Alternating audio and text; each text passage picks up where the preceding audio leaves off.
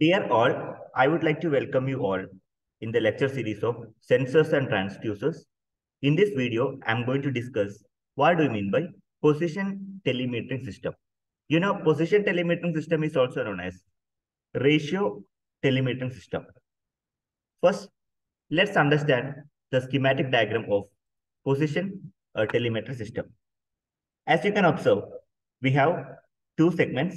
The first one is called a transmitting terminal, and another segment is known as receiving terminal. Our ultimate goal is to transmit the information from the transmitting end to receiving end. In the transmitting side, we are having sensors and transducers, and whatever the information which is capturing by the sensors and transducer, that has to be reached to the receiving terminal. That's our ultimate goal. In the transmitting terminal, we can see there is a potentiometer 1. Okay, potentiometer 1. And we have the DC power supply. We provide battery. Okay.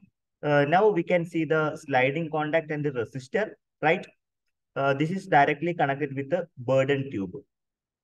It is a burden tube is nothing but it is a pressure measurement device. It's a pressure, it measures the pressure, right? So the burden tube is directly connected to the slider. All right. With respect to the magnitude of pressure, the changes in burden tube takes place. That will be directly correlated with the movement in the slider.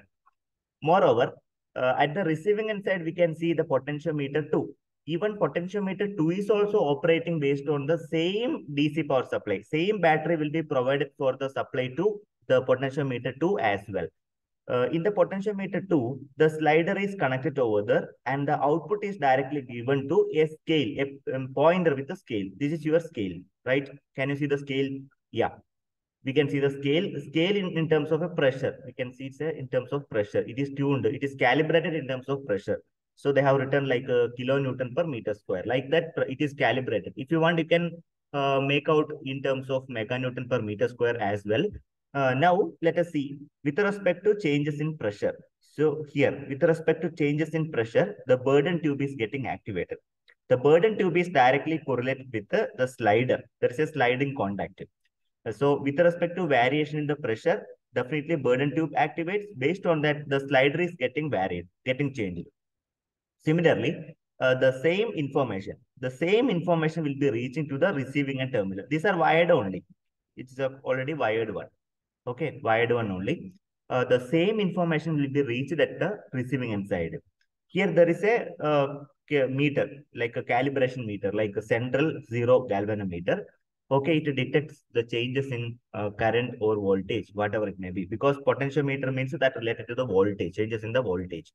So that is directly correlated with the pointer. So with respect to change in the pressure, definitely what is going to happen, the sliding contact at the transmitting end changes, that will be directly correlated with the slider at the receiving end side. So with respect to the changes in the position of the slider, here you can see the variation in the pointer. Sometimes pointer may goes up, sometimes pointer may goes down, like that. So here we have a particular scale where you can see the value of pressure. So suppose the pressure information related to pressure need to be transmitted from the sending end side to receiving end side. So this type of telemetry system will helpful to transmitting the information from sending end to receiving end with the help of two potentiometer. So this type of arrangement is known as position or ratio telemetry system. Okay. As discussed, there is a transmitter side and receiving end side, and the information will be passed through in the form of the positioning variables with the help of this potentiometer arrangement. So two potentiometers have been arranged at the sending end side and the receiving end side. Also, the two potentiometers operated in a common supply. These are the specialty.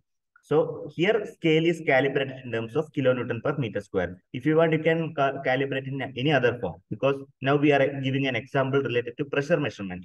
So it may be some other forms. Basically, it works based on the principle of Wheatstone's bridge. You must have studied about the balancing of bridge. So same manner. So if I talk about the advantages of position telemetry system, the major points I need to mention that first one, the intermediate amplifiers are not required. That is the added advantage. here I need to mention about there is no need for intermediate amplifier. The setup will be totally inexpensive. Only potentiometer, then burden tube, then common DC power supply. So it is more economic. Then less moving parts. So losses will be very less. All right. Then less maintenance required. If I talk about the setbacks, it is directly influenced by the line resistance. So these are the major setbacks of the position telemetry system. So in this session, what we have done is we have discussed how does the position or ratio telemetry system operate, and we have given one example how the information related to pressure will be transmitting from sending end side to receiving end side. These are the topics we discussed in this session. Let me know if you are having any queries related to the position or ratio telemetry system. I'm very happy to answer. So thank you so much for watching this video. Have a nice day.